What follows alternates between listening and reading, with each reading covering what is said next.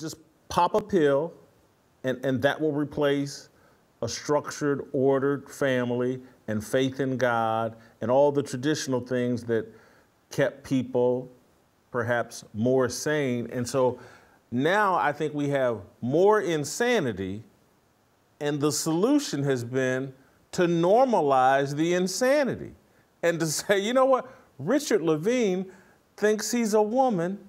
Let's just make that the new normal and install him as a 4-star admiral, call him a her, and you know, now there's not mental illness. That's normal. And I look at virtually everything that's being normalized, promiscuity, everything that the Bible says will lead to death and destruction, we're just normalizing.